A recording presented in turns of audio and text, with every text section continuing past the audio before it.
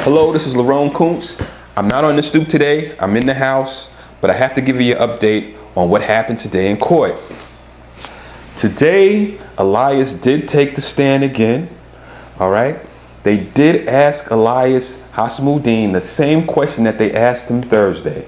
They asked him, did he give his consent for the $5 million to be moved from the reserve fund to Platinum Partners? Did he give Norman Seabrook the consent to move that money? Because Norman has said in a sworn affidavit that he got approval or consent from the executive board to move that money. And Elias said unequivocally that he did not give consent for that $5 million to be moved. He said he did not know that that money had been transferred to Platinum Partners until the Puerto Rican Day Parade, which was a few days after the transaction had taken place. All right. So that is his answer. He is contradicting what Norman Seabrook wrote in his sworn affidavit, that he had gotten the approval of the executive board to move that $5 million. Okay? Now, on cross-examination, Norman's lawyer, Paul Sheckman, questioned Elias, and he mentioned that there was discussions surrounding their decision, or the executive board's decision to expand the executive board by 5 new members. And during these discussions, the lawyer asks Elias, didn't you guys discuss how to finance the expansion of the executive board? Didn't you talk about aggressively investing the reserve fund in order to generate more money to pay for the 5 new members of the executive board? Elias says, we did not discuss using the $5 million to invest to generate money to expand, to pay for the expansion of the executive board. Elias says that they did discuss how they were going to pay for the expansion of the executive board, the new five executive board members. But he said they spoke about that they were going to, during contract negotiations, try to get the city to finance the 5 new executive board members. That was the option that was on the table.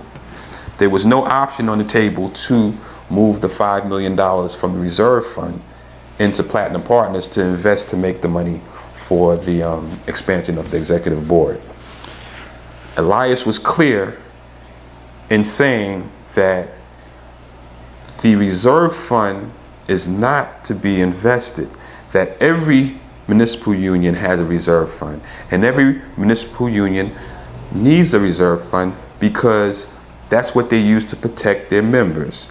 He says that if anything threatens the membership, you have to have a reserve fund in order to go to battle for your officers in cases of correction officers. Okay, he says that we're a nonprofit. The COBA is a nonprofit, he says, and we are not in the business of trying to make money off of the union dues. He says that money is in the reserve fund for a reason, and it's not to invest and make money from. It's for to defend the officers and use for the operation of the union.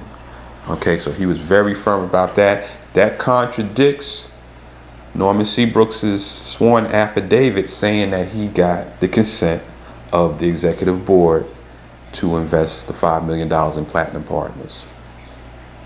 That happened today. All right. Now there's something else that happened today that is significant that I want to talk to you about. But before I get to that, I'm going to talk about my book.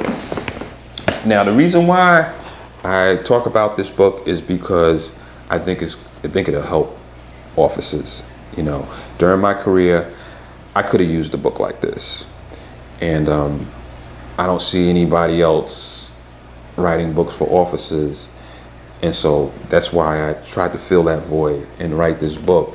So I'm going to take this opportunity to read another review of this book.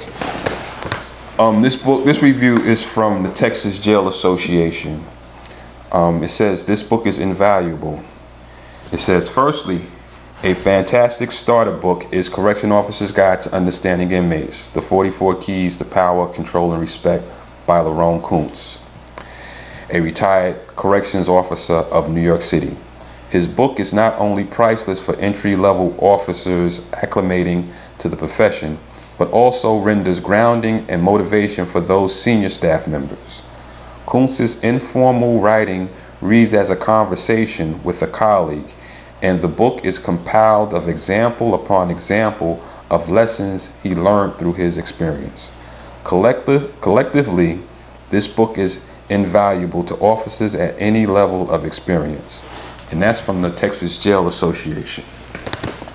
Okay, so if you know of anyone or if you yourself could benefit from this book, I advise you to purchase it. I'm going to provide the link to Amazon. It's $12.95 on Amazon, paperback like this, like you see here, or $9.99 in ebook if you want to put it on your iPod or iPhone or Android phone or anything like that. I also would like to show the keys once again, which you've seen before.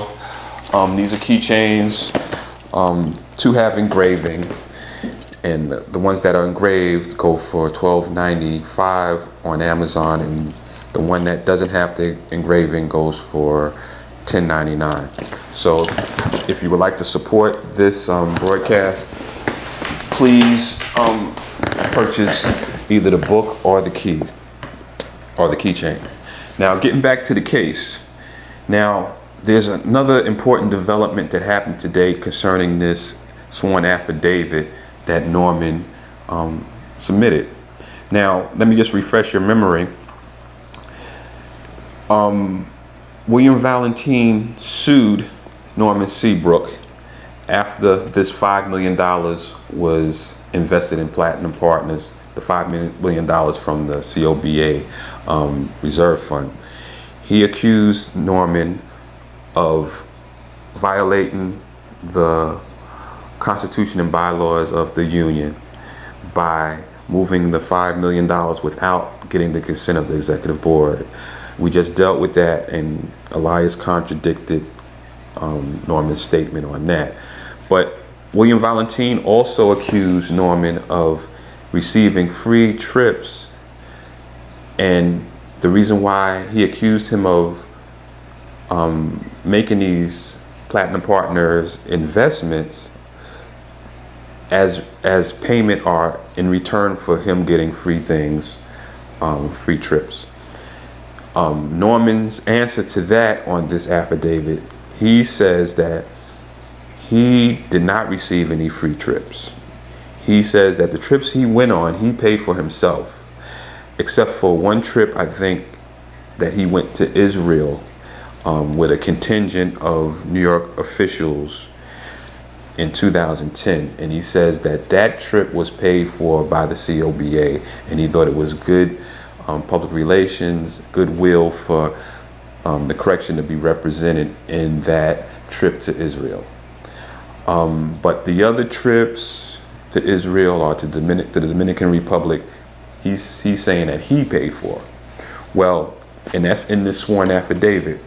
Well, today the prosecution presented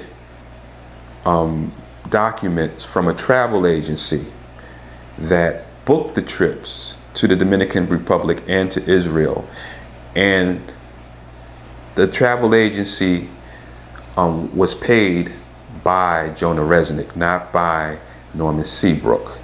And they even had Jonah Resnick's bank account, and they showed how he paid for the trip.